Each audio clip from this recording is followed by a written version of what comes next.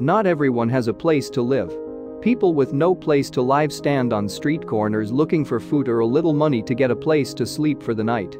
This happens in all big cities. This was brought home to a woman in Texas when she met a homeless man who was looking for water. She didn't run away or mind her own business.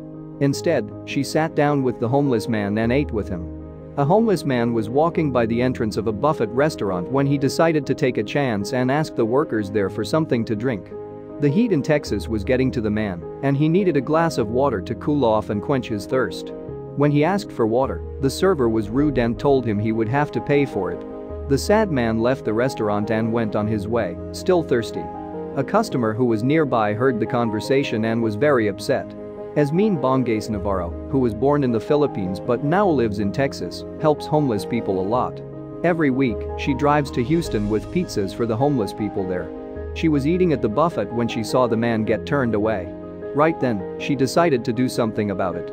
She followed the man out of the restaurant and asked him to sit down and eat with her. The man accepted her invitation with thanks.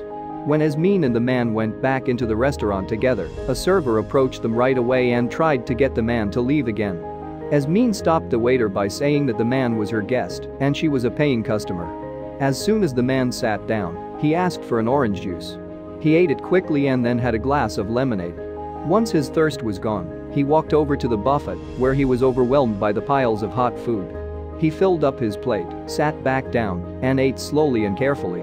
He only wanted some water when he went to the restaurant, but he left with a full stomach and a full heart. Yasmin's favorite memory is the meal she shared with the homeless man in Texas. She knows that millions of hungry people are struggling every day, and it is her life's goal to help them whenever she can.